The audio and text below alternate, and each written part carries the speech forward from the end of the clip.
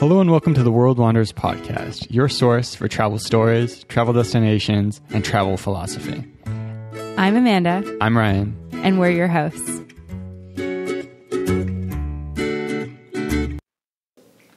Hey everyone, and welcome back for another episode of the World Wanderers podcast. We're so excited that you've decided to join us today. And today on the podcast, we are talking with Riley Tench.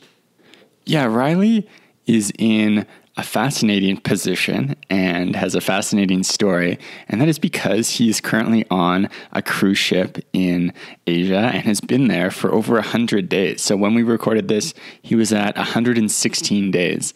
And we first encountered Riley on YouTube. We're like, his videos are so interesting. This is such an interesting experience. We want to have him on the podcast. We want to find out what it's been like to have been stuck on a cruise ship for that long. And so we're really excited to chat with him. And if you want to check out more of Riley's work, you'll hear about it in the interview, but you can go to YouTube and find him at Riley Tench or on Instagram as well. He's got lots of incredible videos about his time on the cruise ship. And so before we get into the episode, we just want to take a second to remind you guys that on the World Wanderers Insider podcast, we are doing exclusive interviews talking about digital nomad stuff. So how to make money working online and not in any type of like cheesy or corny or way like that, but just simply talking to people who are living and working as nomads, may not be traveling right now, but people who have been able to create careers that allow them to work wherever they want, and really breaking down the details of that. So you can find that at patreon.com/theworldwanderers to get access to the Insider podcast. Yeah, and over on our World Wanderers Insider podcast, you will hear some of your favorite guests from this podcast. Sasha and Rachel from Grateful Gypsies, Nathan from Foodie Flashpacker, and Becky Gillespie from Tokyo Becky, and so many more. So we would love to have you over there. Like Ryan said, it's patreon.com/theworldwanderers. And without further ado, here is Riley. Welcome to the podcast today, Riley. We're super excited to have you here with us today. Thank you. Thanks for having me. Yeah, absolutely. And where are you joining us from today? I am currently pulling out of Manila Bay in the Philippines. Amazing. And I'm sure that there's, lots of good stuff that we can chat about with this whole cruise ship journey that you've been on. But let's back up a little bit. Can you tell us how you first got into travel and what kind of inspired you towards the life that you're living now? Ever since I was a kid, my parents were big travelers. We explored a lot of the world, especially the United States, from a pretty early age. I grew up in North Carolina, actually. And when I was 12, we ended up making a cross-country trip to move all the way to Alaska. So that was a crazy odyssey by itself. And we've always been kind of adventurers as a family, and that definitely carried into my adult life. And, the prospect of cruise ships and working on one from a really early age in high school always intrigued me. And yeah, here I am, just traveling around the world, getting paid to do it. And I was getting paid. But yeah, it's definitely, especially for somebody my age, it's perfect. I get to see so much, at so little cost to myself.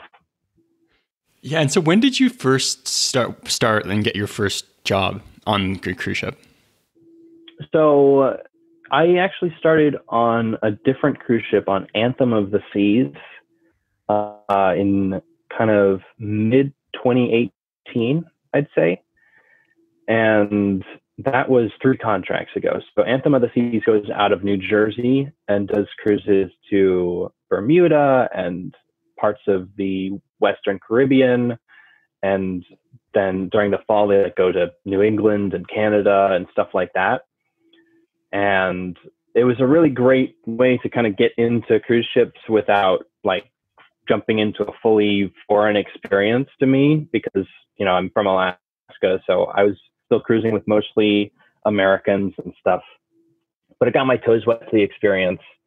And then after that first contract ended in December of 2018, I was given the opportunity to take another contract on Quantum of the Seas out here in Asia. And so far I've done 2 contracts out here. It's been incredible.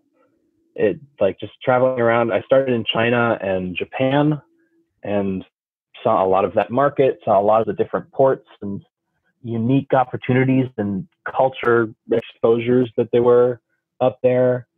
And, now we've moved down to Southeast Asia, and I've gotten to see Singapore and Thailand and Malaysia and all the unique parts of the world that are down here.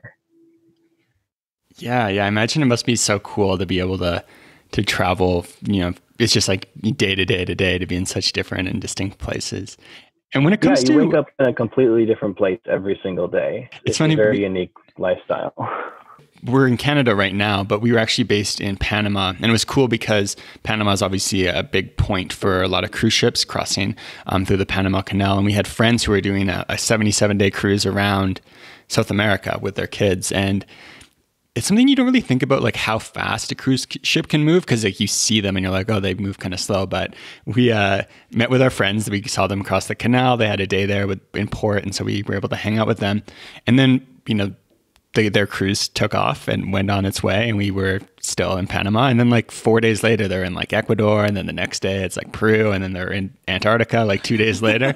It was more than that, but it's like, not that much has changed on our end because we're just in our apartment in Panama City, and it's like, 10 days later and we're like, holy shit, they're at like the tip of South America. Like, it's kind of crazy. You kind of forget how fast you can get someplace when you're actually moving consistently. Especially when you don't have to follow any roads or anything.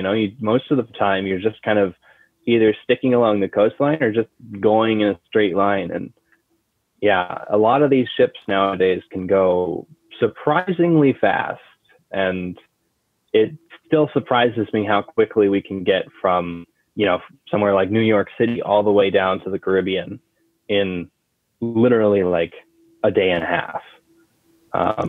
So yeah. Mm-hmm. Yeah, it's pretty wild. I've only been on one cruise before, and Ryan's actually never been on a cruise.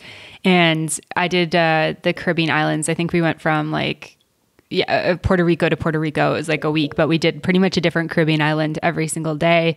And we did a lot of the traveling at night. So you'd feel the boat leave kind of around dinner time. And then, you could kind of watch the ocean go by, which was so cool at night. And then you'd wake up and you're like in port, you're like in a different place. And I just thought that was I was 18 at the time. And I just thought it was the coolest thing that I'd like ever done in my life at that point. Like, oh, I'm in a different country today. Like, how neat is that? It's pretty insane. I did something similar on like one of my first passenger cruises when my family went to Hawaii, and it was like a different Hawaiian island every single day. And it was a great way to experience Hawaii. But yeah, it's a very unique way to travel and see the world. And so when it comes to day-to-day work across those 3 contracts, what have you been doing and what does it kind of look like day to day? So yeah, when we're actually, doing normal operations and stuff, I would be a lighting technician.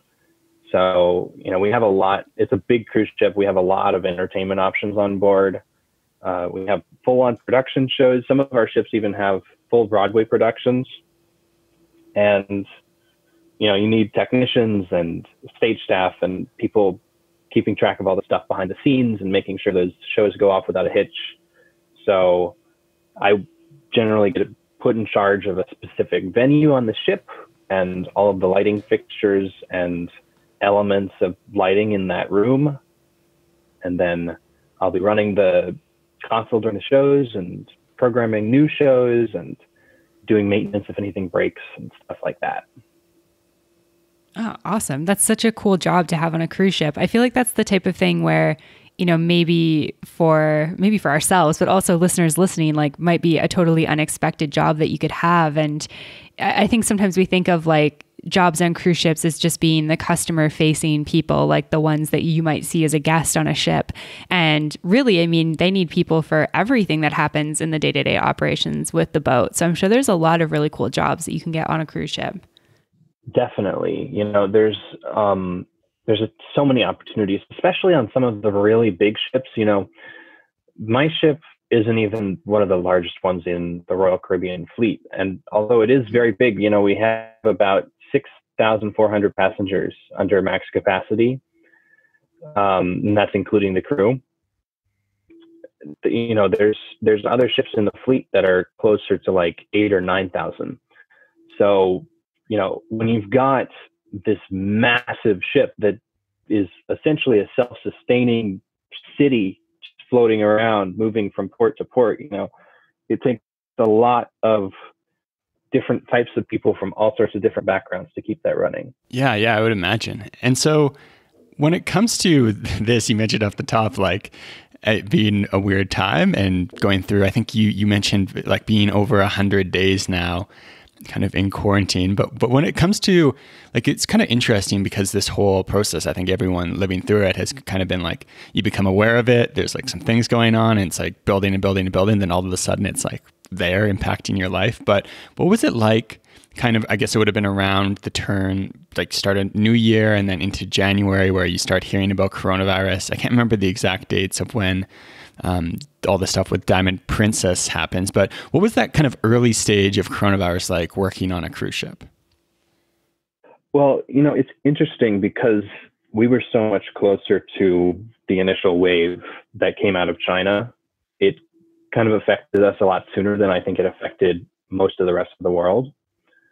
So yeah, you're right. Like in January, we were definitely like reading the news, like there's this new virus in China and it's not looking very good.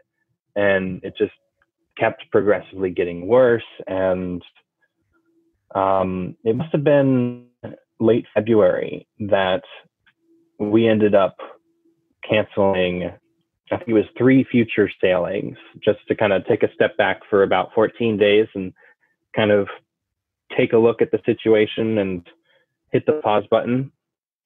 Because yeah, you were right. Like the Diamond Princess was this crazy thing that happened and we didn't want a repeat of that on one of our company's ships, especially in the Asian market. So that was kind of the company's decision, was just, take a step back, hit the pause button, assess the situation. And we were originally only planning to do that voluntary quarantine period for like 14 days or so, but that has ended up getting extended for about 116 days now, 116, 117, and we're still here. So. Oh my gosh. That's wild. That's so wild. And so I guess 116 days from the current date that we're talking, this would have been back in February. And so what did it kind of look like as they're like, okay, so we're canceling trips, but we need staff still on the cruise ship? Is like, how did that kind of all go down in terms of like actually stopping, picking a port to dock at? Like, were you guys allowed off? Did you have to stay on? Yeah. So, I mean, everything shut down really quickly. So, when we stopped cruising, a lot of the cities and ports around us were already starting to go into lockdown and start putting restrictions on movement control orders and all that stuff. So it became really difficult for us to move anybody on or off the ship because, cruise ships got a lot of bad press because of what happened on the Diamond Princess and other similar ships. And, it was pretty chaotic for a time. And, there's still kind of this bias that governments are pretty much slapping these regulations on all the different cruise ships and making us have to jump through a lot of hoops to get people off, which is, rightfully so. I mean, with times we live in right now, it's totally understandable that they want to do as much as they can to protect their citizens and stuff like that. But yeah, it was definitely difficult to, get people on and off the ship. So a lot of people were stuck there for a time. We were still getting paid for a while, up until like late March, actually a full month after we had stopped cruising. Everybody was still getting paid because we really didn't know when we were going to return to service. So we were just kind of playing the waiting game and watching the numbers. And, I don't really know what was going on behind the scenes, but eventually they decided that they just couldn't afford to keep so many people on payroll. So I had been using the opportunity to catch up on a bunch of maintenance on my lights. And eventually they just decided they had to cut a bunch of those contracts and lose some of those positions. So we were still on the ship for a while, but just getting unpaid. But they've still been treating us really well, still feeding us, and so many free amenities and stuff like that. So yeah. Yeah, I'm glad they're still feeding you guys. I'm sure it'd be like a different episode if it was like, oh yeah, we've mutinied, we've taken over the ship. It's now a pirate ship. Blink twice if you need a humanitarian flight. Blink twice if you need our help. You're like, we're fishing for ourselves. We have no fresh water. Yeah, we're working on it. And so you guys were you guys docked like outside of Manila for like since February, or has the ship been moving around?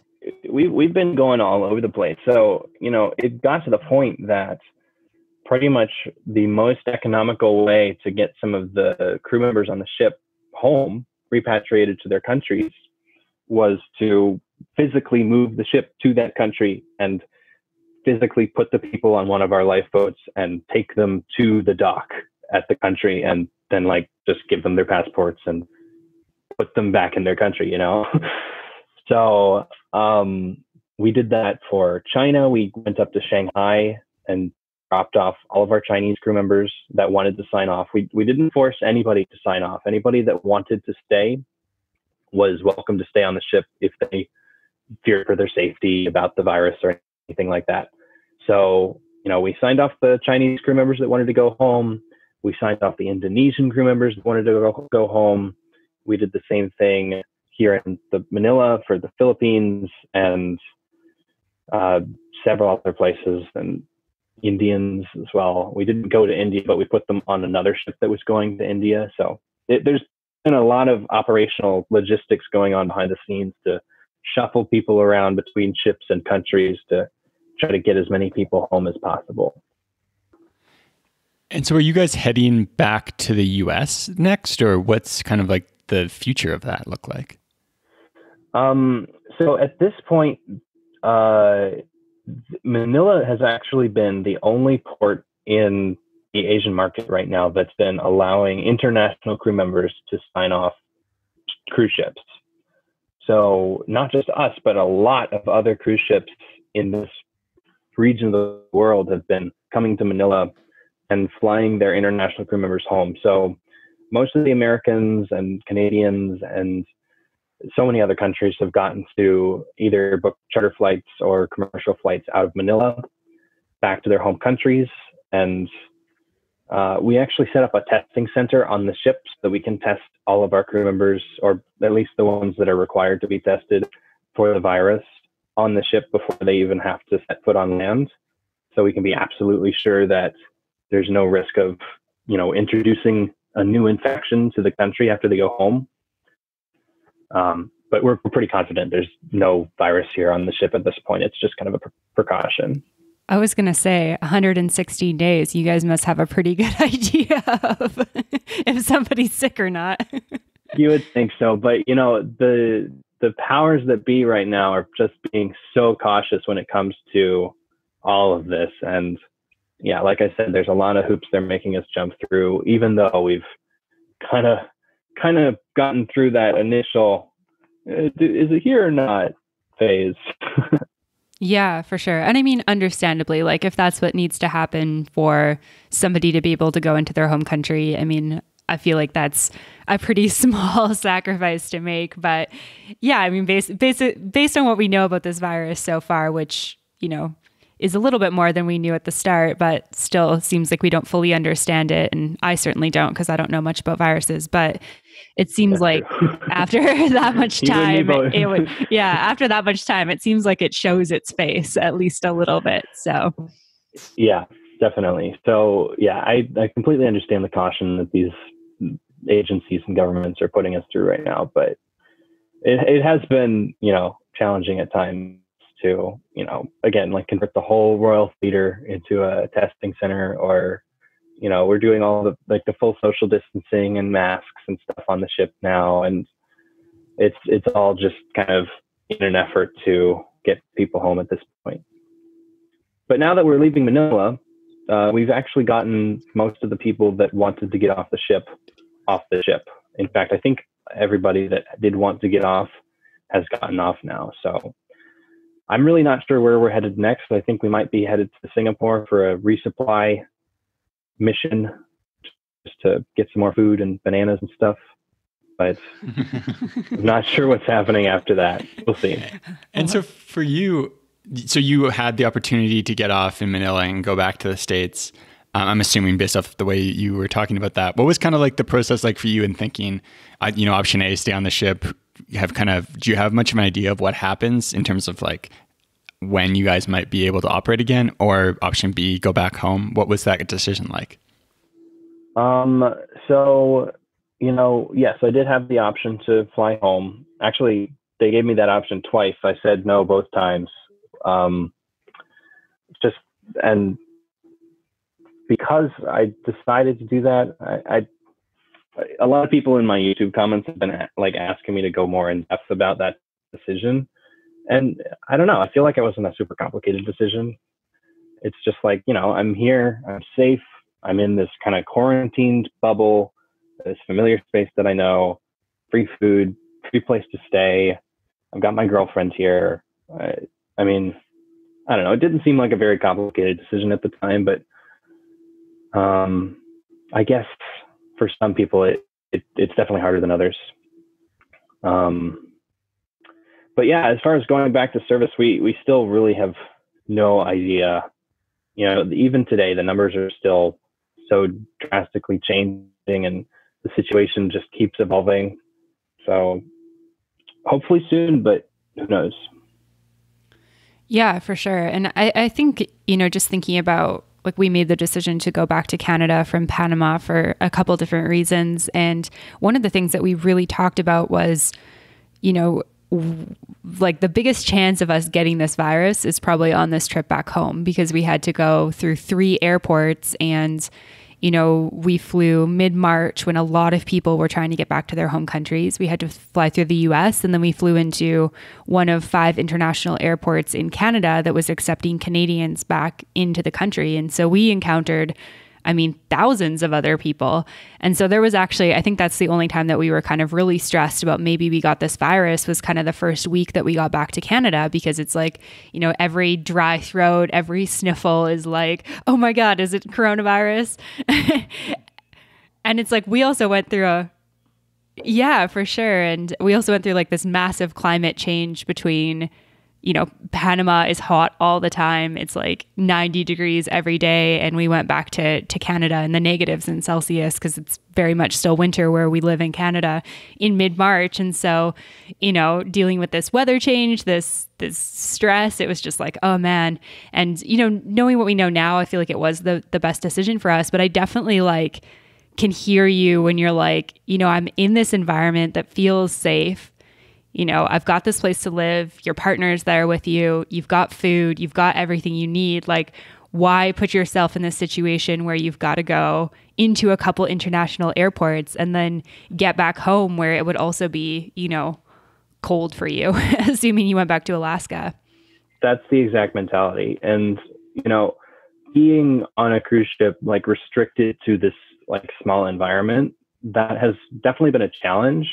And I can see how for a lot of other people, that's just something they wouldn't want to tolerate much longer.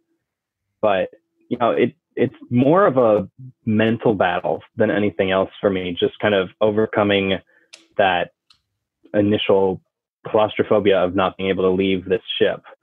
But, once I kind of overcame that and accepted my circumstances, it just made so much sense for every other reason I could think of.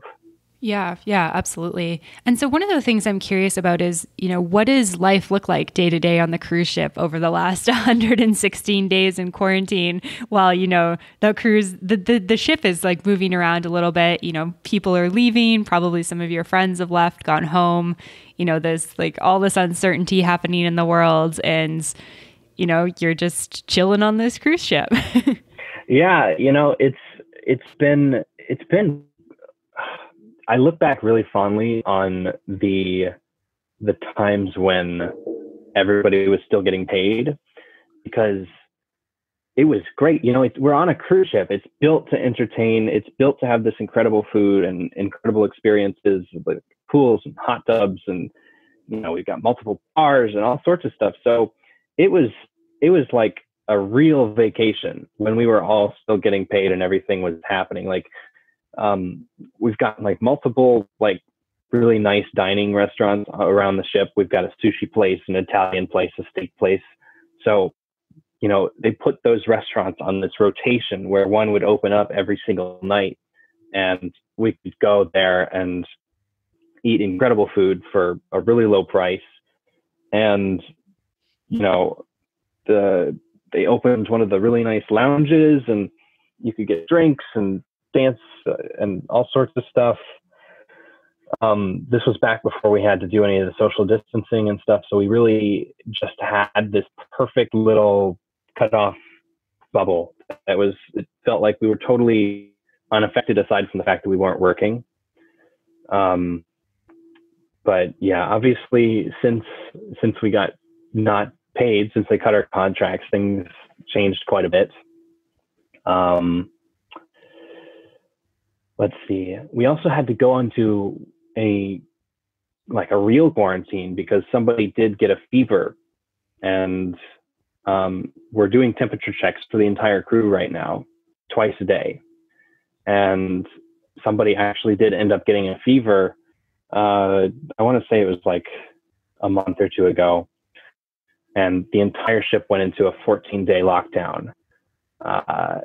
And we had to stay like confined to our guest stateroom for 14 days, me and my girlfriend. So that was something else, like another challenge entirely. Yeah, what was that like? 14 days in essentially like a small hotel room, basically, right? In terms of size, or even smaller? Yeah, no, it's about like that, On the bright side, we have a balcony, so we could go outside and get fresh air and sunlight and stuff. But it was something. They would bring you room service, 3 meals a day.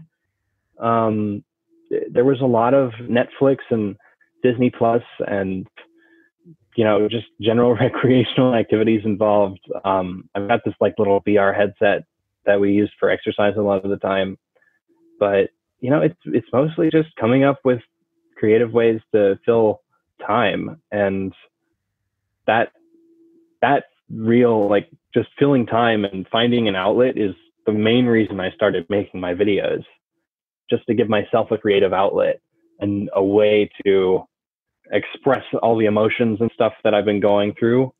And my YouTube videos have been a great way to just be creative and stay productive, but also kind of process a lot of this stuff that we've been going through emotionally. Yeah, for sure. I think having that outlet is so important. And I mean, having to have gone through, Canada has a 14-day mandatory travel quarantine when you return home. So that was part of our decision, was knowing that when we came back to Canada, we wouldn't be allowed to leave the house essentially for 14 days. And, there's benefits of that. Somebody grocery shop for us, did all those chores. But then there's also, the aspect of, I think one weekend I was like, oh, I really just want to go through like Starbucks drive-through. And we were staying with my parents at that point, and my mom is Don't like, even talk to me about Starbucks. I'm sorry. I'll send you some. But it's just this very like, and you've been living this for so long now, but it was just this very like kind of like first world realization where I was like, I just really want like an Americano misto right now. My dad's like, we have a coffee machine. And I was like, it's just not the same. Like, I want somebody else to make it. He's like, I can make you coffee. I was like, not you. Like, I want like a paid barista to make me a fancy coffee. Yeah. No, I totally get that. And like the big thing for me has been, like, as stupid as it sounds, I just want like McDonald's, like a double cheeseburger from McDonald's and a side of fries. Like, I mean, like, it's those little creature comforts that I just can't get on the ship that I would normally be able to just quickly get, like this familiar taste and sensation, that just knowing that I can't have that, and I probably won't have that for a while longer. That's been difficult coping with that. But that being said, the food here is still great. I'm still really happy with the situation here. But, you know, it's just those little things that I can't have. Yeah. Yeah, I think it's a very, obviously this is a very challenging experience in a lot of ways. And there's a lot of terrible stuff that's going on to a lot of people with losing jobs and stuff like that. And, but I think it is really interesting to kind of see these things like wanting Starbucks or wanting McDonald's. Like, we really have access to pretty much anything that we want, you know, in the Western world, pretty much like anytime we want it. And I think that this has been like a very eye-opening experience for a lot of people, but I think specifically people kind of in our age range where we've very much grown up with this. It's like, never before has it been like, well, not never. I mean, I've been to countries without Starbucks and I've traveled without access to Starbucks and stuff like that. But normally it's like, oh, I want to go get a coffee. It's like, I just walk out the door and I go to the local cafe and I get my fancy coffee. I mean, that's like the world I live in. That's the privilege I have. And getting that taken away can feel hard, even though it's like, you know, it's not a big deal on the big scheme of things. But it is this reminder of like how our world has changed a little bit with this virus. Yeah, it's true. And I think a lot of that, because like we travel to places that are less fortunate than, you know, the Western world a lot of the time, but you know, that's always by choice. And it really kind of makes you think about, like, you know, we're having this situation kind of forced onto us by external circumstances that nobody can really control. And I think that's the big difference. And that's why a lot of people are reacting in different ways and coping with it in different ways, because when you get that control taken away from you, when you get that choice, there's no telling how people will react. And that's something that is really difficult for some people. Yeah, definitely. And so what does like an average day from kind of waking up to going to bed look like when you're, you know, kind of, I don't know what the best way to describe it. It's like you're kind of like unemployed on a cruise ship. You're kind of like on vacation. What does it look like? Well, you know, it's been really weird to be unemployed in your own workplace and not able to go home. But, you know, there's usually that stark line between like, I'm on the ship, I'm working, I'm at home, I'm not working. And, you know, that's the kind of the separation of life that we have. But, you know, it's been weird. And, you know, just, I mean, it's nothing glamorous or exciting, you know. It's just it's, you know, we exercise, we eat food, we watch TV, and make videos. Like, I mean, I don't know how else to put it exactly. You know, there's not much going on, and I guess to a lot of people it sounds boring, but you know, it's really nice, I think, to have life distilled so much down to these like simple components in a way. And it's given me a lot of time to think and reflect about life and just kind of hit the pause button and take stock of what's important to me. Mm-hmm. Yeah, for sure. I mean, I think that's, you know, maybe a silver lining for a lot of us with this. And I think that, you know, Ryan and I have both certainly experienced that to some level. We both work online, so we've just been continuing to work and that sort of thing, and obviously lucky to be able to do that. But it has been interesting noticing like the time that we have since we're not traveling. And I mean, we're not really doing a lot of social stuff at this point other than some like, you know, Zoom friend catch ups and playing house party with friends and that sort of thing. And yeah, I feel like I've definitely learned a lot about, not only myself, but also the things that I like to spend my time doing, which I think is, dare I say, like a gift to some of us. And I'm sure there's people out there that are like, there's nothing about this that is a gift. It's horrible. And I do recognize that there is a lot of horrible stuff that's happening. But I think, if you are lucky enough to be in a position where you have a house and you have food and you maybe have a job that you're still doing, I think it is nice to kind of sit back and recognize what life's like without all the busyness and the chaos and, the social events. Like, my average summer, it's like I'm booking out social events like 4 weeks in advance on the weekends. And it's been nice to just be like, I don't know what I'm doing next week. I don't know what I'm doing next weekend. We don't have any plans. I totally agree. And, it's been really interesting, especially now that most of our friends have gone home from the ship. It's basically just down to the two of us. And, it's different. And you spend a lot more time with yourself, just reflecting on things. And I love that. Yeah. It almost sounds like describing like the end of like Survivor or something, like, oh, we're just here waiting it out. But it is something I think that one of the things that, as I hear you talking about that we really love about sometimes longer trips and going on like bigger backpacking adventures is that like we so rarely in life get the opportunity to be like truly bored. We're like, from the time you grow up, you're on this treadmill, right? Of like everything's happening and everything's happening for like the next thing. Like you're going through elementaries, you can get to high school, you go through high school for college, work, promotion, et cetera, et cetera. And just waking up with that feeling of like, hey, what do I want to do today?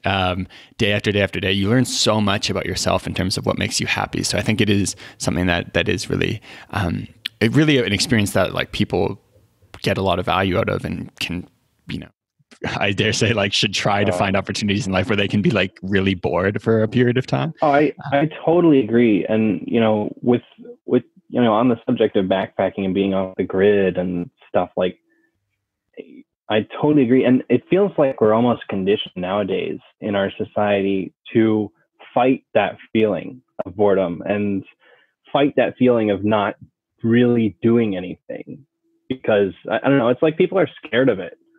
But I think there's something really powerful to be said about just sitting and being alone with your thoughts. And, a lot of people do that in the shower nowadays because you can't really take your electronic devices in there. But it feels like nowadays with the dawn of the internet and social media and technology that every waking minute is supposed to be filled with something, some sensory experience. But I think it's so important to, take those moments when you can and just cut yourself off from it. Yeah, very well said. And so one thing I wanted to ask about, you mentioned kind of how YouTube videos have become a creative outlet, how it's been something that you really fill your day with. And I really love that idea of like, finding a creative project, not like asking, like you could be like, hey, I have nothing to do. I'm just going to like, waste away. But you're like, hey, I'm going to do something. I want to create something.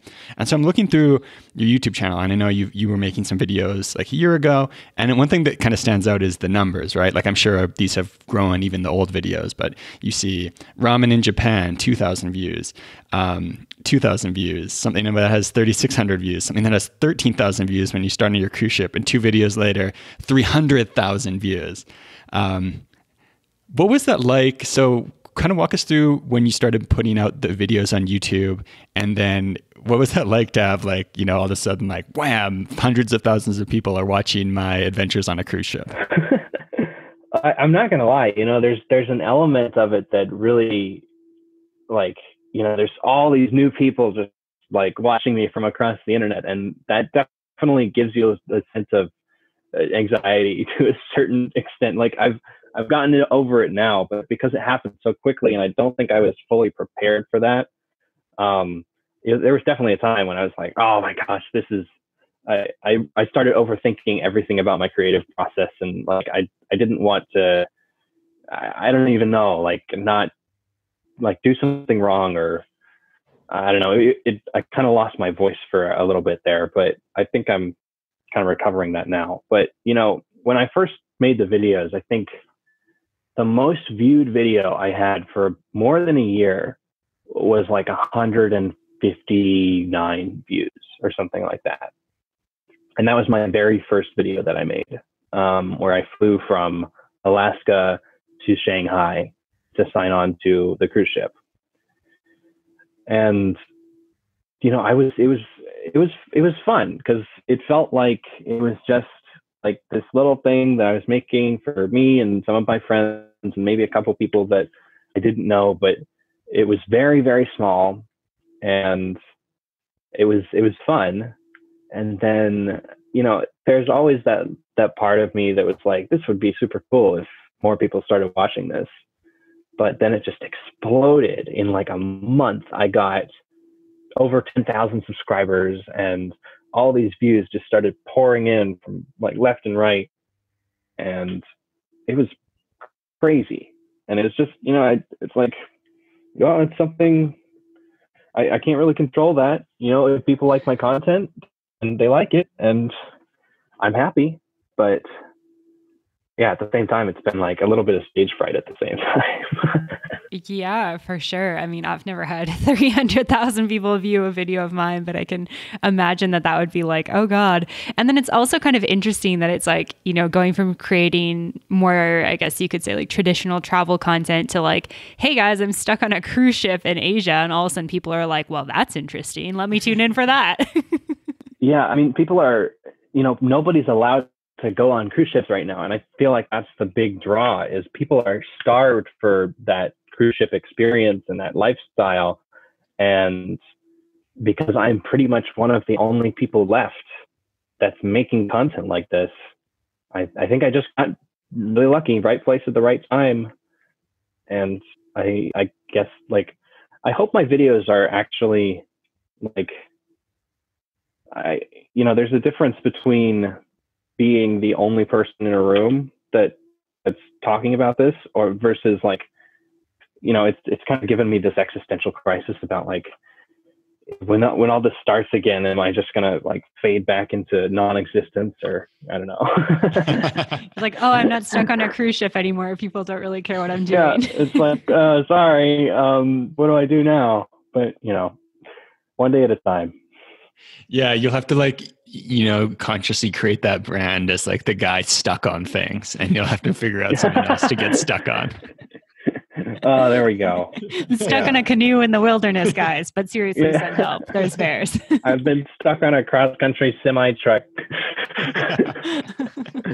Yeah. But yeah, I think you're right, though. I think that, you know, I mean, even for us, like, I was talking to one of my best friends who lives in, you know, central Alberta. And if you're not familiar with that area, there's not much going on there. And I was like, can we come out for a socially distanced visit? And she's like, you must be like really starved for adventure if that's your idea of a good time right now. I was like, anything that gets me like out of the house feels like a good time at this point, because we've been stuck inside for so long. So I mean, I get it. You're in this very unique experience. You know, you're doing this thing that probably 90 some odd % of the world will never get to experience. And I think like people at home are like, I mean, you could watch like Netflix or Disney Plus and kind of escape from the reality, or you could watch your videos and like hear from somebody who's having this like crazy unique quarantine experience, which I understand the draw to it for sure. Yeah. It's there's something to be said about what I'm going through right now.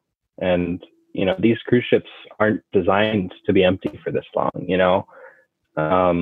We're constantly having guests on board. You know, the whole workflow and logistics process is designed to get old guests off and new guests on within the same day and start another voyage. So in terms of making revenue, the idea is as little downtime as possible. So you can imagine something like right now, having the entire fleet just empty is just insane. Yeah, absolutely. It's crazy. I mean, looking at photos and videos of airports and, you know, docked areas, it's like all these vessels that we use for exploring the world and traveling are just grounded right now. And it's definitely pretty interesting. I'm curious if you have like any thoughts on kind of what the future of cruises look like. Like, do you imagine that people will be back on cruises once they can be and things will kind of run business as normal? Do you think people will avoid cruises? Do you have any sense for that? I think it really depends on what these different companies end up doing differently to ensure people's safety on board and ensure that we don't get another repeat of the Diamond Princess. I think their ability to actually create a safe environment on board and also to reassure people of the fact that there is a safe environment on board is going to be critical to whether or not people are actually willing to come back onto these ships anytime soon. What they're going to do in order to make that happen, I have no idea. I'm going to leave that to the smarter people. But I certainly hope that we come up with some cool, innovative ways to keep people safe and provide a really fun and entertaining travel experience at the same time. But I have no idea what that's going to look like. Yeah. I imagine. I feel like if I had to bet on it, I'd bet it. I think people love people who like going on cruises, like love going on cruises, and I probably like a good spur for some better innovation when it comes to, you know, air filtration, all that type of stuff. But I'm optimistic about it. But one final question, and then we'll let you go. Have you heard from anyone at? I believe you said it was Royal Caribbean. Have you heard of anyone at Royal Caribbean? Have they like reached out to you and been like, hey, like awesome videos, or like, hey, don't talk about this thing or anything like that? Nobody's tried to shut me down so far, which has been great.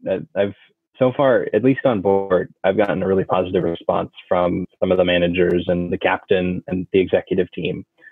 They seem to really like what I'm doing and the positive lens that I'm trying to present the situation through. In terms of shoreside, I know that some people, I know that somebody talked to the captain and said that they really like my videos. And I'm sure that other people have seen stuff, but I've had a lot of fellow employees, like light technicians and other like technicians and stuff in the entertainment department on cruise ships, reach out to me and say hi. But so far I haven't really gained the ear of anybody super high up in Royal Caribbean yet. But fingers crossed. Yeah, hopefully anything that comes down is positive. I mean, it seems like it's good press for them at this point. So yeah. No, I don't see them asking me to stop it anytime soon or at all. I think they're pretty happy with what I've been doing, and I'm trying to be as sensitive as I can to all parties involved while still trying to present the facts in an informative way. So that's kind of a fine line to walk right now with, how quickly things can go bad as far as press is concerned. But I think I've been doing a pretty good job so far. Yeah, absolutely. Yeah, for sure. We've been enjoying your videos, and I'm excited to continue tuning in to see what's up with your world on the cruise ship. And with that note, can you tell listeners where they can go to find you, how they can find your videos and all that good stuff, Riley? Of course. So yeah, I've got the YouTube channel. It's just youtube.com/Riley Tench, or you can just search for me on Google, Riley Tench. And yeah, I've got social media all over the place, but yeah, just find me on YouTube and check it out. Hopefully you like my videos. Amazing. Well, we will make sure there's links for all of that in the show notes. And thank you so much for chatting with us from the middle of Asia on a cruise ship, and for staying up late to chat with us. It's been awesome. To find more information, relevant links, and photos talked about in this week's episode, check out theworldwanderers.com. If you have a question, comment, or feedback, send us an email at info@theworldwanderers.com. Join our community on Facebook at The World Wanderers or on Twitter at World Wanderers 1. As always, thanks so much for listening. Have a great day. Bye.